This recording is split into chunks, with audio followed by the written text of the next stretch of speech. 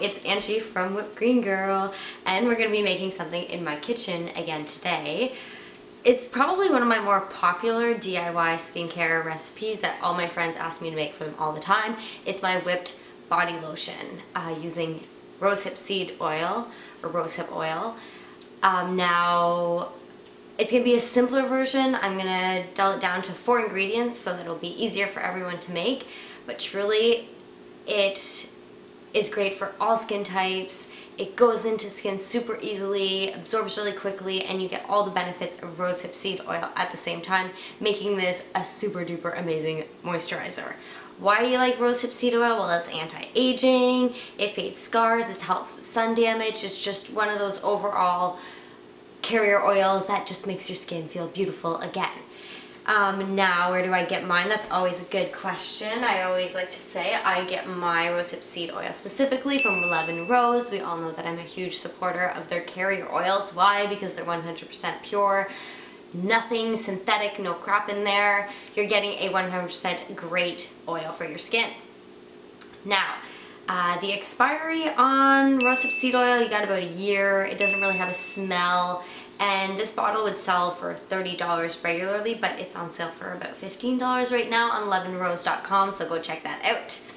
Since we're blending a face lotion too, because I want you to be able to use this on your face, you'll notice that it's void of any wax, no beeswax, calendula wax, nothing like that, because wax can sometimes clog pores on your face, so never make a DIY face lotion with wax in it. Basically is what that's all about. Now, please stick to the measurements. It took me years to figure out this recipe, but if you stick to what I'm saying to use, then don't worry, you won't have any problems. But I find that because it is this type of whip lotion, it can be really finicky, and you really got to stick to what I'm calling for. Now, optional always are essential oils if you want to scent it. I'm not going to use any today just because I want you guys to get the gist of how to make this amazing base lotion. You could literally do so much with this if you get the hang of it. What you're going to need: supplies, ingredients, a double boiler pan, you're going to need an electric mixer, spatula, a kitchen scale. That's going to come really in handy. For your ingredients that you're going to need to actually make the recipe, you need 150 grams of shea butter, 1.5 tablespoons of coconut oil, 3 tablespoons of sweet almond oil, 1 tablespoon of rosehip seed oil. Essential oils for scenting, again, are always optional.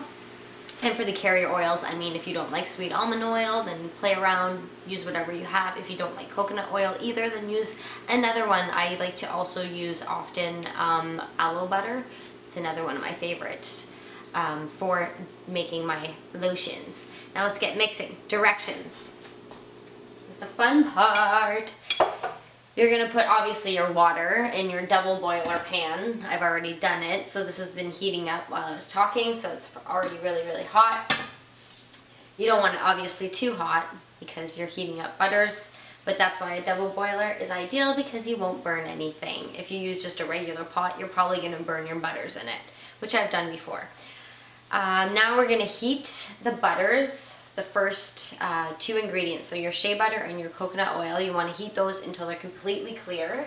So I've already measured out on a kitchen scale my 150 grams of shea butter. Now you need a kitchen scale. Why? Because I don't know how anyone else would be able to measure this shea butter in a measuring cup. As you can see, it's like these big chunks. So it's really difficult. So I went to good old Canadian Tire in Canada and picked this kitchen scale up for, I think, like 15 bucks or something. Totally worth it. I've had it for years, and it just keeps on going. So we have the shea butter in the double boiler. That is going to start melting away. We'll put the coconut oil in there too. So for coconut oil, it's 1.5 tablespoons. So there's 1.5.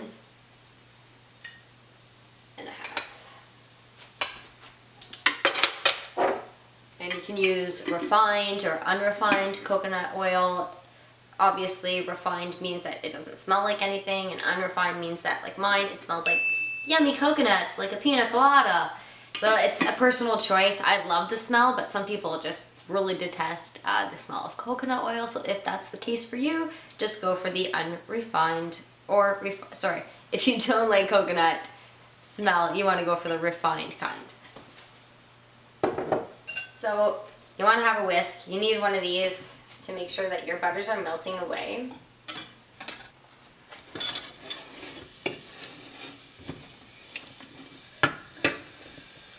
So you can see the shea butter is like slowly melting.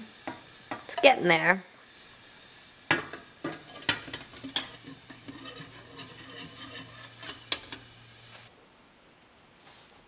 Perfect. Shea butter's melted.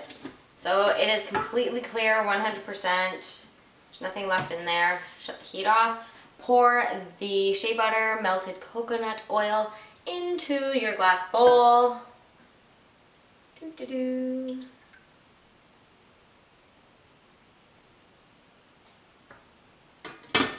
And now is when you want to add in your rosehip seed oil. I don't like to heat it too much.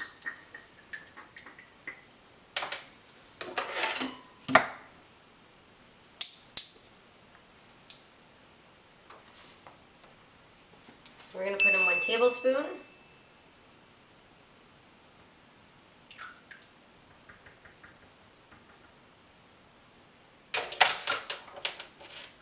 And now we're going to put this in the fridge and we're going to let it cool. And I'm going to keep taking it out every like 10 minutes or so and giving it a good beating with my whip. And that's when we get into kind of the whipping process, and you'll see how when the lotion cools down that it'll slowly lose its clear color.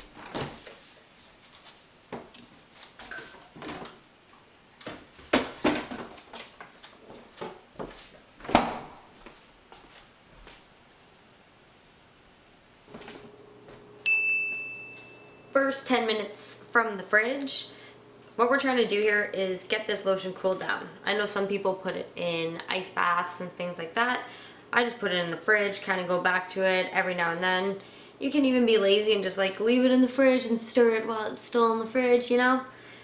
But what we're trying to do is get it like white again. Like I keep saying, we don't want this to be clear anymore. I can still feel that it's hot. So back in the fridge it goes.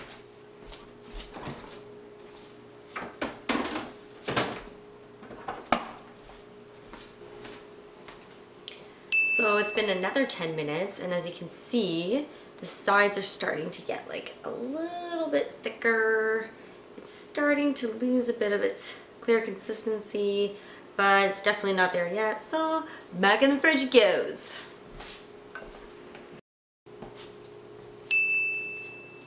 So this has probably been about 30 to 40 minutes. Look at this. This is not a clear lotion anymore. This is a stable lotion.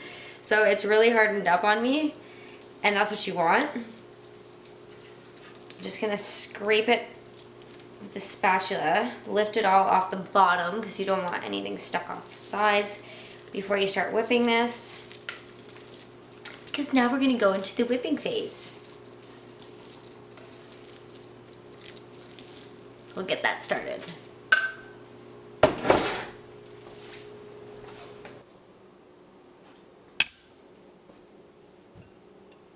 So we've now removed the shea butter from the fridge. Said it is no longer clear, and we're gonna start whipping it, which is the fun part. What you gotta do now is when you're whipping it, you have to slowly add in your sweet almond oil, the tablespoons, 3 tablespoons that this recipe calls for. But you have to slowly add it in whenever you're whipping with your electric mixer. Don't like chuck it all in there at once. I find it doesn't mix as well. So if you just drip it in, you'll see it makes a big difference. Let's start whipping this stuff and see how it goes.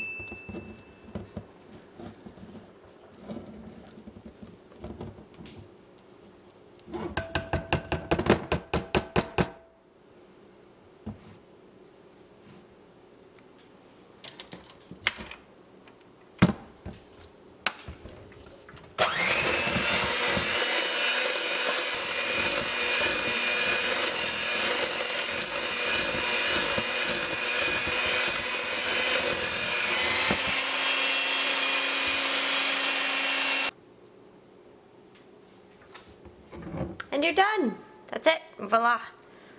Here's your fluffy, fresh looking yummy lotion. Literally, it looks like you could eat it. It looks like whipped cream. So it just fluffs up the more you whip it. You could even get it even fluffier than the consistency if you'd like it. Transfer to jars. And you got yourself a beautiful, wonderful DIY body lotion that you've made all by yourself at home in a few minutes.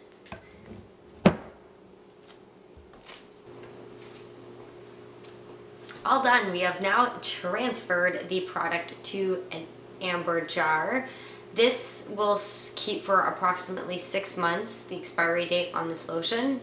Use up the goodness while you have it. After applying too, if you have any excess oil, I always like to follow up with a great rose toner. That's what a toner will do. It'll soak up any of the extra oils on your face and just leave you feeling like that. That's how your skin will feel, literally. This lotion is also temperature sensitive, so please remember, don't leave it in your purse on like a hot summer day. You will come back with lotion soup in the bottom of your purse because it will literally, like coconut oil would, it'll just melt back to the liquid if it ever is exposed to really high heat, so be careful of that. Thank you all for watching my latest DIY skincare share. You can find me now on Instagram. I'm happy to say I just joined, so I'll make sure to leave that link below if you could all go and follow me. It took me a long time to get on there. I don't know why, maybe because I'm a Pinterest fanatic. But yeah, go check me out on Instagram now. If you missed any of these recipe details, don't worry. You can always go to WhippedGreenGirl.com, click on the DIY skincare tab, and you will see this recipe is on there, and you can find all of the ingredients. Everything that was listed here will be on there. Thank you so much for watching. I really appreciate your support. If you could drop me a like, maybe a comment, even better, please subscribe. Like I say, your skin will thank you. New DIY skincare video coming next Monday as usual. Thank you. Bye. So guess what? It's another DIY skincare share. What are we talking about today?